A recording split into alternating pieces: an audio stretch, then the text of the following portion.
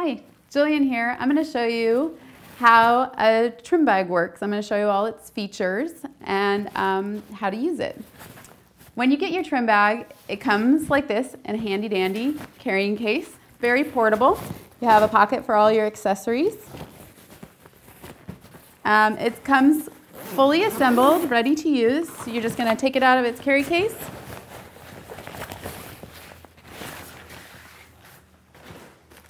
You have a user guide and some hemp lube, and we'll go over what that is for later. You just take it, you're going to unclip it right here and here. And you can see how nice and airtight it is. It helps reduce the dust. It comes fully assembled and ready to use. So with the trim bag, the main features on it is it has two compartments separated by a 3/8 screen right here. You can put up to 2 pounds, we say about a third of the way full, or less, depending on how you want to run your product. So the first thing you're going to do is make sure that you properly prepare your product.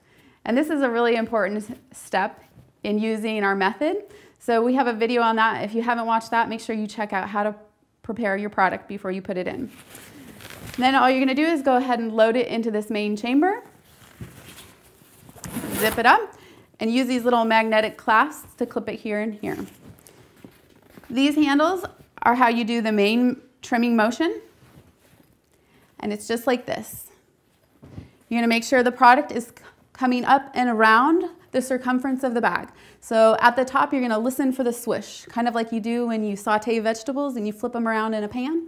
That's what you're thinking about, making sure you're listening for that sound. The alternative motion is to grab the straps here and here and create a twisting, spinning motion. And on this one, your flowers are going to be more along the bottom of the circumference of the bag, a smaller swish. This one's good for less product in the bag, or if you have any problems lifting your arms over your head.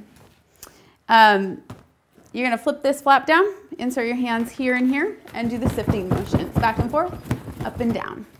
And then you're ready to pour out your product. Flip the bag over. What's really nice about this is you can walk and take it anywhere you want. If you have your shake station over here, or over here, you can go anywhere with it. I love the portability. Open it up. All your shake is right down here. Just dump it out. It keeps it nice and clean, tidy. You're not losing any plant matter. And then you're going to go ahead and flip it over and empty out your finished product. One of the other features I like about this bag is there's no moving parts. There's nothing to maintain. The only thing that we do ask you to do is make sure that you use the provided hemp oil to lube the zipper anytime it's getting sticky. And this is really important because if you don't maintain your zipper, then you will lose the functioning of your bag. The other thing that you can do in between strains, or if you feel like it's dirty, is make sure you wipe out the debris, possibly using alcohol and a cleaning cloth. And that's it. When you're done, you can collapse the bag back down. Again, the air tightness, I love that.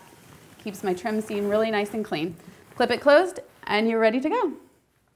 Thanks for watching. I hope this was informative. You can check us out on YouTube, send us comments on Facebook or Instagram if you have any questions.